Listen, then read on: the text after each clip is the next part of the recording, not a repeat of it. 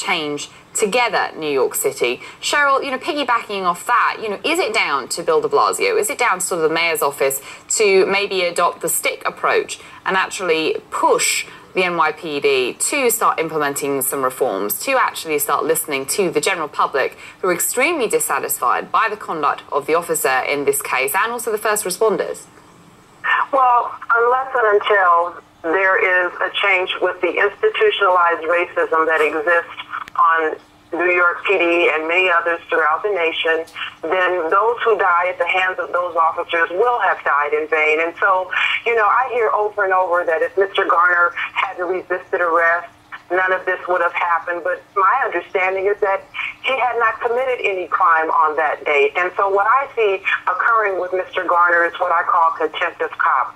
These officers have a history with him. They know him. And on this day, they told him to do something, and he was just tired, and he didn't want to do it. And so what we saw ultimately was punishment. They punished him for not turning around. They punished him for not following their orders. And there should be some accountability for that. That officer should be dealt with administratively. There should be a consequence. And unless and until there's a consequence commensurate with his action, because we know that it was a prohibited chokehold that he applied, then there is no closure, there is no justice, and there is no reform. Changes need to be made from the top down. And the police union is doing what they do. They're saying what they say. That's their job. I'm not mad at them. But we understand that great deference is given to police officers, and they say a thing and people want to believe it, and it's not always truthful what they say. Yeah, and on the police union note, just for another few minutes, Linda J here says the NYC police union makes the police look even worse. And my supervising producer, Patrick McMenamin, says police unions are becoming an embarrassing caricature of themselves. Mr. Garner's family should not be rewarded because he repeatedly broke the law and resisted arrest, is the quote. So $5.9 million and a body bag is a, quote, reward in the eyes of the police union. Wow. Is there a sense here that the police union are actually doing more harm than good in protecting the officers that they claim to be representing, Cheryl?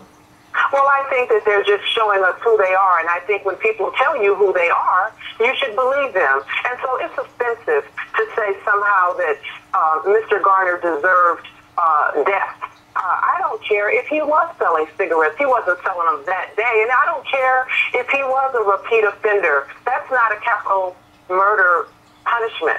And so you don't get to kill people as a police officer because you don't like them, because you live a different lifestyle, because your values vary. You don't get to kill them. We have a process. We have a system.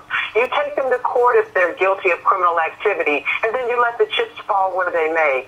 That didn't happen in this instance. They punished Mr. Garner. Yeah, Amy, talk to us a little bit more about that, because obviously there is this